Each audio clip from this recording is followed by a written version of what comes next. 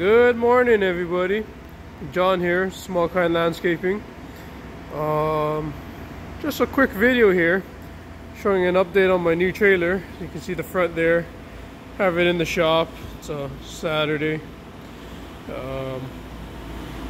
Got some work done on it. Finally finished wiring up my lighting. I don't got a battery mounted yet for it, but as you can see for the video, I do have my jumper pack hooked up to it. Mounted a couple switches here. Of course, safety first. Got the fire extinguisher put on. Come around this way, you can see I have some pod lights. Zoom in there on her. From Amazon special, $9 for two of them. Can't go wrong with that. My 12-foot tandem axle trailer.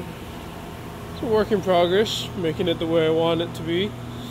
Did get my box mounted up, as you can see here, over the front of the trailer.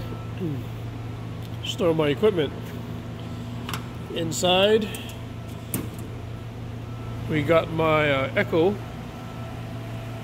PAS 2620 with all the attachments. It's got the pole pruner, the articulating hedge trimmer, the straight shaft trimmer, straight shaft weed eater, and my 2511P, of course, with the safety helmet there.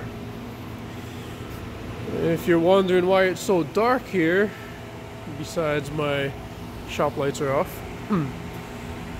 I'm gonna show you the lighting that we finally got installed. Turn down my spotlight here.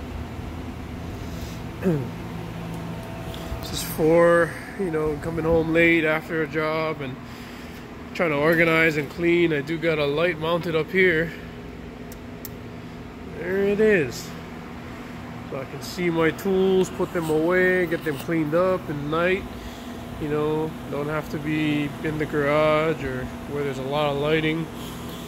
Also here, I have two switches, one of which lights up the bottom part of my trailer, the little enclosed part.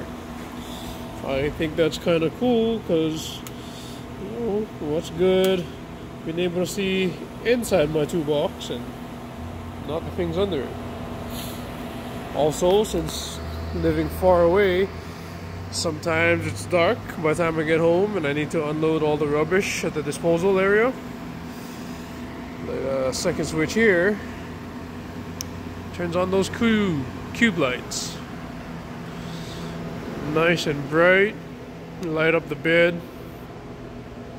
Got one on each side, as you can see there. And I'm going to be building some higher sides for this trailer. Come up to about the height of right under this light here. Right out to here, to extend my capacity as far as green waste goes. But yeah, little projects, get in there slowly. Nice Amazon special light there. Comes with a toggle, little push button on off switch that I can just reach in, click, and click off. But yeah, that's it for me today. Have a good one, everybody.